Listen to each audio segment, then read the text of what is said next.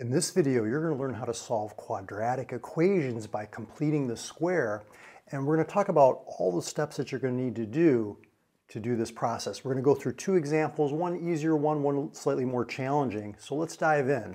So the first one, we've got x squared minus 4x plus 2 equals 0. So following these steps, you might want to take a screenshot or write these down. The first step, I like to think about it as moving the constant to the other side of the equation. What do I mean by that? Well, the constant's just the number. So we want to get this to the other side, basically just to get it out of the way. So we're going to subtract 2 from both sides. And so that gives us x squared minus 4x equals negative 2. Okay, now step number 2, you want to divide everything by the leading coefficient, or you could think of it as the a value, like ax squared, the number that comes in front of the x squared term. In this case, you can see this is understood to be a 1. If I divide everything by 1, it's going to be itself. So I really don't need to do that in this particular problem, but we'll do it in the next one. For step number 3 now, you want to figure out what b divided by 2, the quantity squared, is, and add that to both sides. This is a key step in completing the square. So the b value is the number that comes in front of x. Okay, so we're going to say, half of negative 4, or you could say negative 4 divided by 2. Let's do it over here on the side. Sometimes that helps. Squared. So negative 4 divided by 2 is negative 2. Negative 2 squared is 4. And so what we're going to do is we're going to add 4 to the left side of the equation and the right side of the equation to keep it balanced. We don't want to change the equation, we just want to change the way that it looks. Now for step number 4, we want to factor the perfect square trinomial that we created on the left side here of the equation.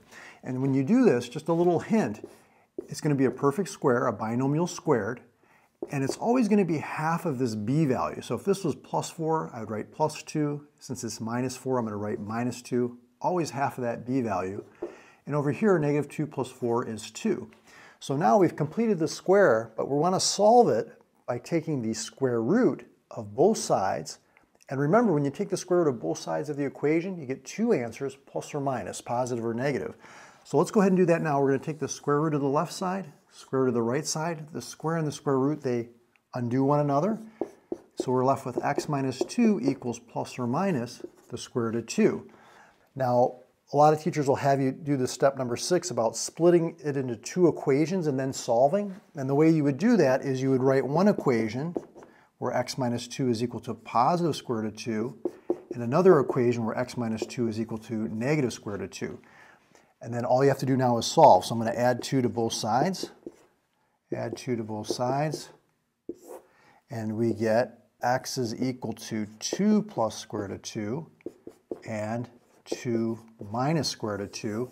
And those are your two solutions. Now, a little shortcut, if you're interested, is you could add this 2, but just make sure you put it in front of the plus or minus sign. So there would be a positive 2 plus or minus root 2. A little bit quicker, but a lot of times teachers will have you split it.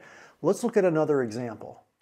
Okay, for number 2 now, we've got 3x squared minus 24x plus 9 is equal to 0. Keep in mind that this is in the form ax squared plus bx plus c equals 0. Okay, so when we talk about our a and b and c, that's what we're referring to. So let's go through the steps. If you want to pause the video and try this on your own, you can definitely do that.